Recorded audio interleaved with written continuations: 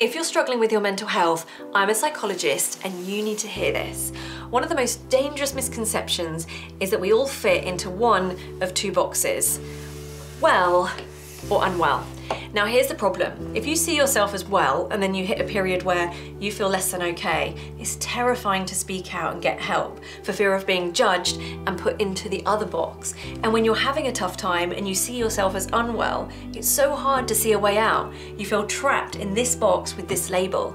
But what if I told you it's not in boxes at all? In reality, it's a long spectrum that we're all constantly moving along. No one is immune from moving towards being unwell, but crucially, if you can move in this direction, then you can also move in this direction. And if you have been labelled as unwell, there is hope. There are things you can do to start shifting your mental health towards wellness.